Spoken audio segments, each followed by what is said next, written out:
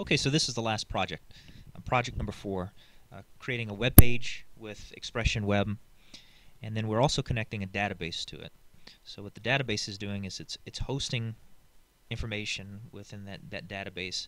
So the web page is connected to it, and so when the user goes to specific parts of the web page, the data that's in that database will be displayed to the user. So first we're going to go and we're going to choose a new site. We're going to use a template. We can choose any one of these. I like using organization number 5. I kind of think it's the easiest one to use. Make sure you know where this location is. Since this is my computer, I'm choosing the C drive, but you might want to choose the H drive. It's usually best not to start off your project in your Z drive or your Instruct account.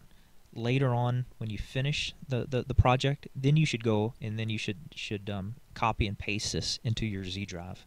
But don't start it with the Z drive.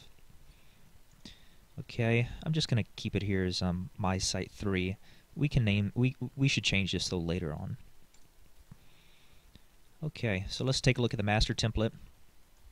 So I'm gonna. My business is a business that sells junk, and I'm gonna come up with some cheesy slogan. Great prices, even greater junk. Cheesy. Okay, so I'm gonna save this. I'll look at the default page. Information's at the top. Notice you can't select the left and the bottom. Okay, so let's go back to the master page, and we can change some of this. We're probably not going to want to use the junk or the news. We'll probably delete that in a little bit. Let's just keep it there for right now. It's not hurting us. I'm going to change this photo gallery, and instead I'm going to make this best sellers. And then here at the bottom, photo gallery, it's also going to be called best sellers. Okay, and also notice, here that the link, it's still linking to this photo gallery. So we need to change the description of that also, because this was photo gallery. It should probably be called bestseller. Let's get this more descriptive. Okay, so I'm going to go over here and I'm going to rename this. This is just the directory where it's located. So notice one of the nice things is that it's automatically that the reference to that folder has been changed. Let's just go ahead and keep links, the frequently asked questions, in the contact page. Okay, so one of the mistakes that students often make is when they're trying to change pictures. The only thing that you should do with this master template is changing the left, the bottom, and the title. Don't add pictures to this. Don't type anything else on this page. Just kind of consider this off limits for right now. So you should go to your default page, and we want to change this picture.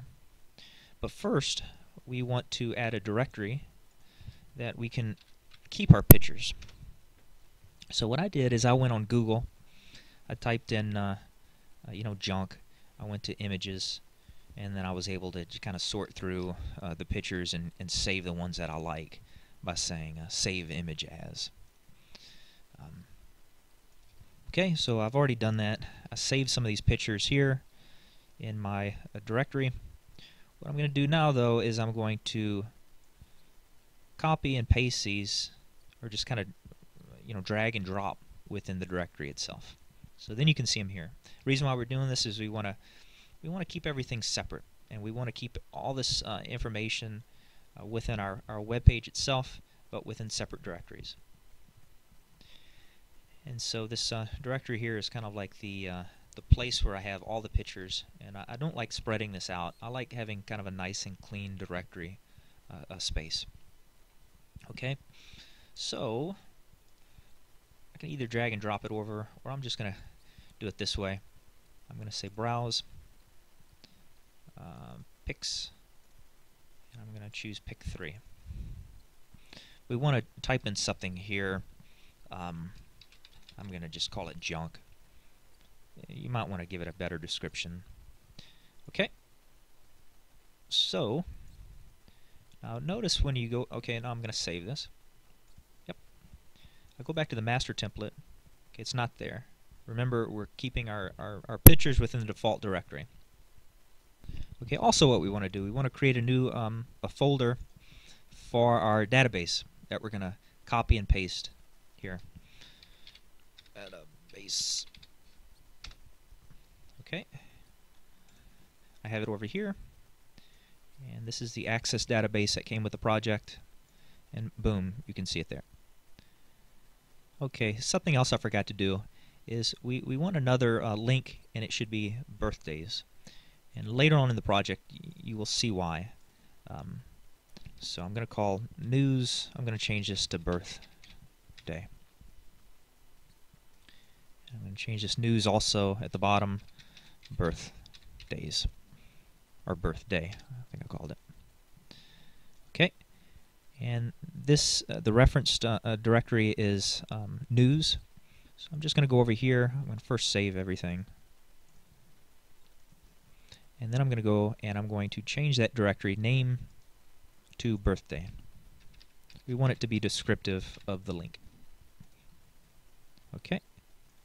And then it's changed here automatically, and it will change here it will change this one also. Okay, so let's go to the default page and let's see how this looks. So we can choose the different browsers where we can explore, we can take a look at our project.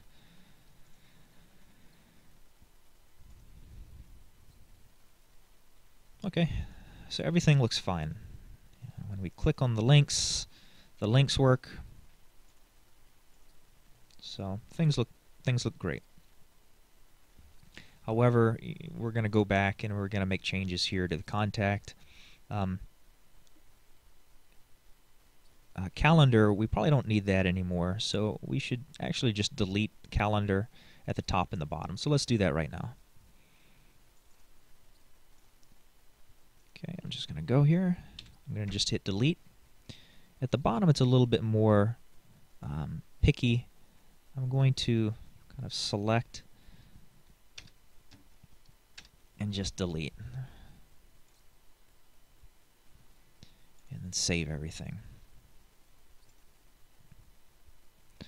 Okay, so in the next video, I'm going to show how to connect the database to the project, or to the correct link.